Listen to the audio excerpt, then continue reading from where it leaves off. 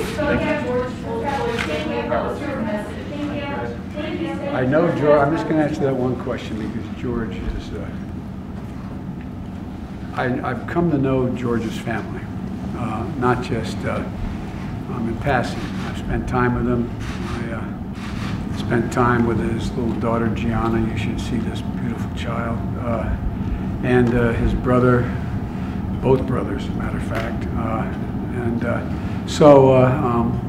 I can only imagine the pressure and anxiety they're feeling, and so I waited till the jury was sequestered, and I called. And as I wasn't going to say anything about it, but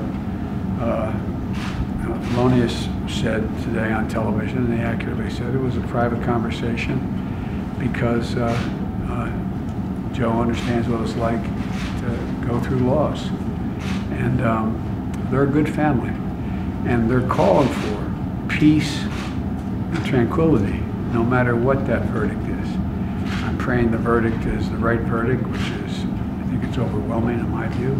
I wouldn't say that unless the jury was sequestered now, not hear me say that.